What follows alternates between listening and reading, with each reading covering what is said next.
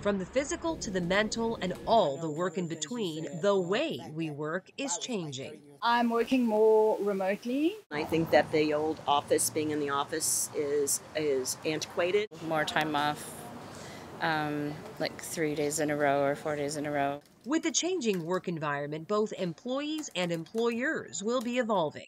First, for employers, experts say upskilling will be more important than ever. Facilitating continuous learning with virtual or online courses, lunch and learn sessions, and mentorship programs is a must. You got to be growing, learning, teaching other people, growing other people around you, and focusing on the best parts. Stay interviews will be more important than exit interviews.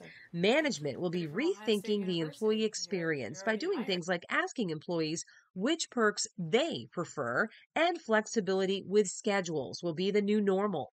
But with that said, more will be expected from the employees. You go in and you make yourself known. You want to be the person of influence in the room. Create a personal mission statement for the year and for the next 5 years. List the new skills you want and how you can get them, and keep track of your successes.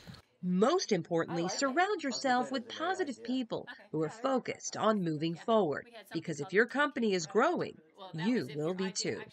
I'm Nancy Alvarez reporting.